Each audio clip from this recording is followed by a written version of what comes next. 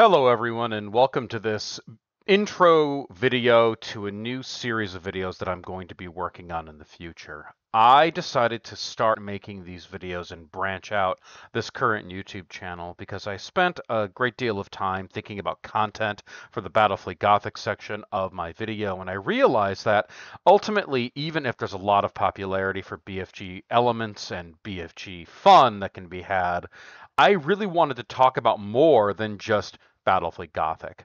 So I am opening up this section that I am going to be tentatively calling Nostalgia Poisoning about playing video games in a broader sense and not just another, oh, I'm going to play video games for your adoring attention. I'm going to be talking about an element of video gaming that I think is woefully under spoken about by content creators in general.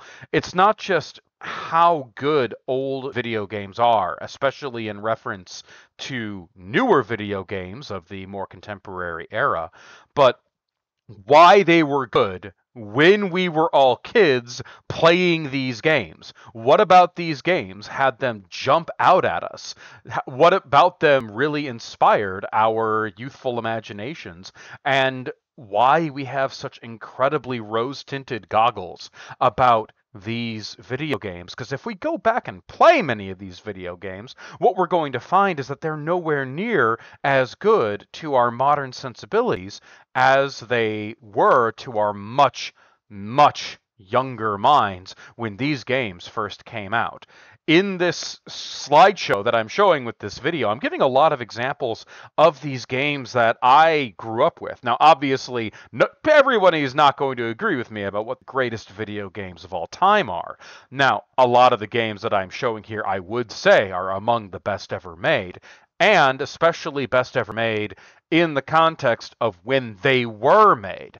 You can easily find games that are similar or an extension of those games that are good, but something about the old game, something about the format and the style and the sometimes very primitive ways of playing actually makes the old game better than any modern contemporary that has ever come around. And I really want to talk about those elements. I want to talk about the old games that people constantly reminisce about, oh, these modern games aren't as good as the old games. Well, a lot of people today don't even know what Lunar is or Illusion of Gaia.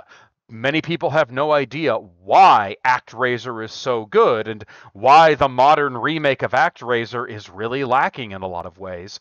A lot of people don't realize the difference between ActRaiser 2 and ActRaiser 1 and why ActRaiser 1 is ostensibly a better game despite the increased functionality of ActRaiser 2.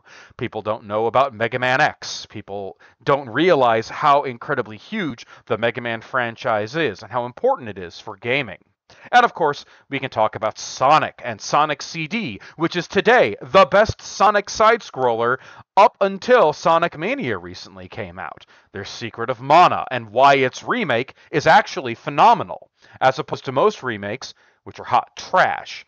And of course, we can talk about things like Star Fox. Why the original Star Fox is actually better than most of its other Star Fox games.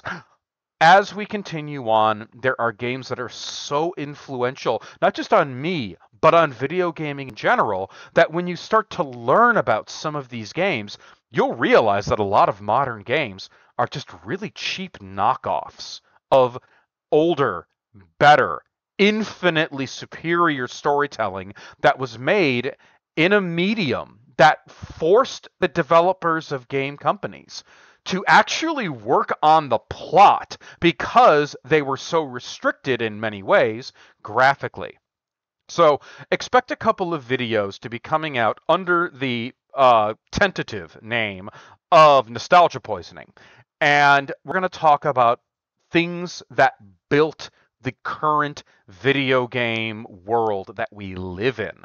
This will also, of course, bleed into my Battlefleet Gothic material and how a lot of video games actually inspired elements in Battlefleet Gothic. And you'll find that there are a lot of elements in video games that bleed into other game mediums, especially the miniature game world, which I spent a great deal of time talking about. And very likely I will talk about how I got into miniature gaming as well at some point in a video describing why, at the time, that mindset was astoundingly healthy for a younger me back when I just got out of college and desperately needed a hobby because I was literally wandering around aimlessly with nothing better to do with my life. So look forward to these videos. I'm really excited to get onto them, and I hope you enjoy the new and interesting content. Thank you so much, and I'll talk to you all again soon. Oh, also, I'm going to be making new sections in the Navis Nobilite Discord server to talk about video games and other gaming, so we can actually talk about this in a reasonably organized manner. Thank you all so much, and I'll talk to you again soon.